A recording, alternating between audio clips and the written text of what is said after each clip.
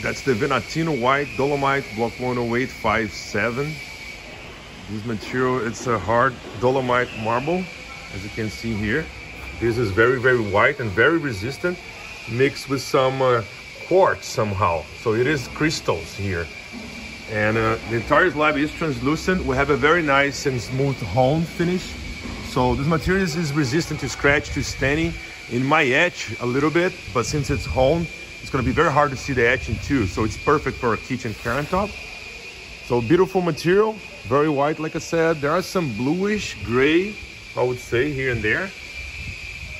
And that's all. And there are some lines that used to be fissures.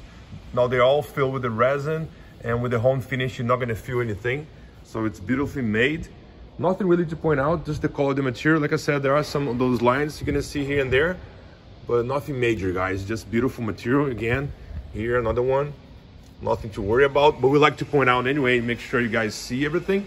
But it is a premium dolomite for sure, guys.